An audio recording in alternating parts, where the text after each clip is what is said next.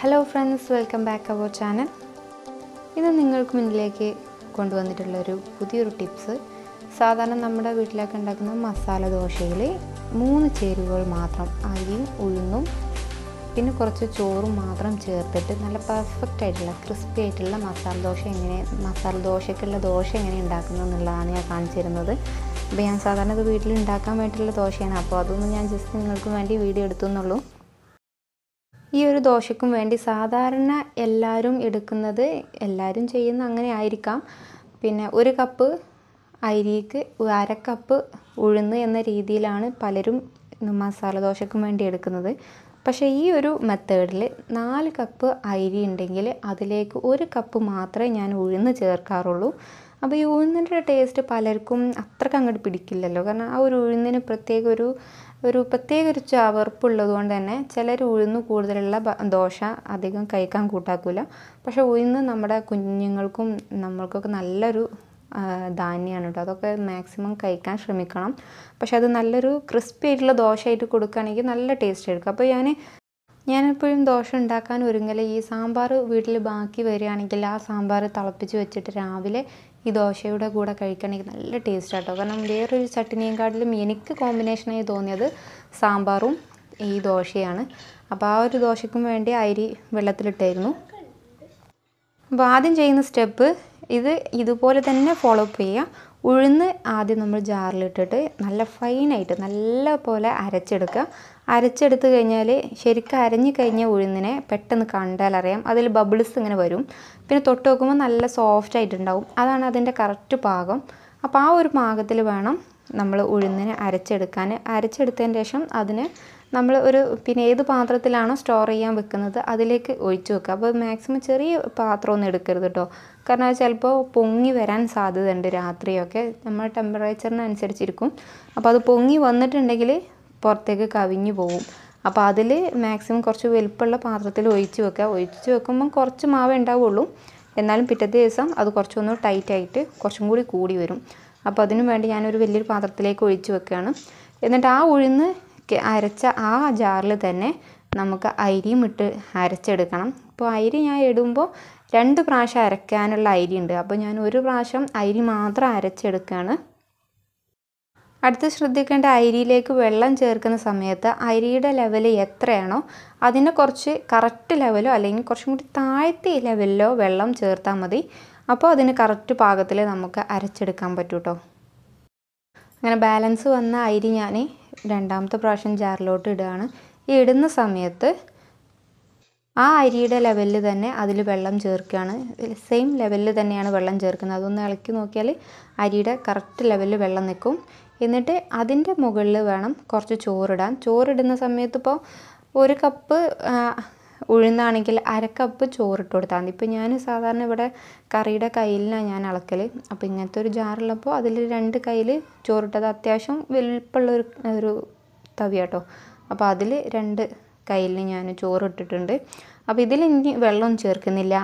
ആ അരിയുടെ ലെവലിലുള്ള വെള്ളം തന്നെയാണ്. അപ്പോൾ ഇതും കൂടിയിട്ട് നല്ല ഫൈനായിട്ട് അരച്ചെടുക്കും. ഈ അരച്ചെടുക്കുമ്പോഴുള്ള പ്രത്യേകത, കാരണം ഇത് നല്ലോണം അരിഞ്ഞ് വന്നിട്ടുണ്ടെങ്കിൽ ഇതിലും ബബിൾസ് വരും. ഈ ബബിൾസ് വരുന്ന സമയമാണ് കറക്റ്റ് പാകമായിട്ട് കിട്ടുക. പിന്നെ ഒന്ന് തൊട്ട് നോക്കിയാൽ മതി. അപ്പോൾ ഒന്ന് കറക്റ്റായിട്ട് മനസ്സിലാവും. പക്ഷെ എപ്പോഴും തുടങ്ങുന്നില്ല. പെട്ടെന്ന് ജാറിൻ്റെ മൂടി തുറന്ന് നോക്കുമ്പോൾ തന്നെ അറിയാൻ പറ്റും അത് നല്ലോണം അരിഞ്ഞിട്ടുണ്ടോ എന്നുള്ളത്. അപ്പോൾ ഇതും കൂടി ചേർത്തിട്ട് ഞാൻ ആ ജാറത്തെ ഈ ഒരു പാത്രത്തിലേക്ക് ഒഴിക്കുകയാണ്. പിന്നെ ഇതിൽ പ്രത്യേകം വെള്ളം ചേർക്കരുത് കേട്ടോ. മാക്സിമം നമ്മുടെ കൈ കൊണ്ട് തന്നെ അതുകൊണ്ട് വടിച്ച് ഈ ഒരു പാത്രത്തിലേക്കാക്കുക. കാരണം ആ കൈയുടെ പുളിപ്പ് തട്ടാൻ വേണ്ടിയിട്ടാണോ ഈ കൈ യൂസ് ചെയ്യുന്നത്. എന്നിട്ട് ഇതിൽ നല്ലോണം ഇളക്കിയെടുക്കണം. ഈ രാത്രികത്തെ പ്രോസസ്സ് എന്ന് പറഞ്ഞാൽ ഇത്രയേ ഉള്ളൂ. കാരണം കൈ കൊണ്ട് നല്ലോണം ഇളക്കി കൊടുക്കുക. കാരണം കൈയുടെ ആ ഒരു പുളിപ്പ് മാവിലേക്ക് തട്ടുമ്പോൾ തന്നെ രാവിലേക്ക് ഇത് നല്ലൊരു സോഫ്റ്റായി കിട്ടും. പിന്നെ എത്ര തന്നെ പറഞ്ഞാലും നമ്മുടെ ഉമ്മമാരുണ്ടാക്കുന്ന കൈ കൊണ്ടുണ്ടാക്കുന്ന ഏതൊരു വിഭവത്തിനും പ്രത്യേക ടേസ്റ്റാണ്. പ്രത്യേകിച്ച് ബീഫൊക്കെ വരട്ടിയെടുക്കുകയാണെങ്കിൽ കൈ കൊണ്ട് നല്ലോണം കുഴച്ചെടുത്താൽ പ്രത്യേക ടേസ്റ്റാട്ടോ. അങ്ങനെ ഏത് സാധനങ്ങളാണെങ്കിലും നമ്മുടെ കൈ തട്ടുന്ന സാധനത്തിന് പ്രത്യേക രുചി കൂടുന്ന. അതുകൊണ്ട് തന്നെ പണ്ടുള്ളവരൊക്കെ കൈയിൻ്റെ അളവ് വെച്ചിട്ടാണ് സാധാരണ. ഇപ്പോഴത്തെ ആൾക്കാരൊക്കെ സ്പൂൺ വെച്ചിട്ടല്ല അളവെടുക്കൽ. പക്ഷേ പണ്ടുള്ളവരൊക്കെ കൈയുടെ ഒരു ഏകദേശ അളവിലാണ് സാധനങ്ങളൊക്കെ ഇടുക.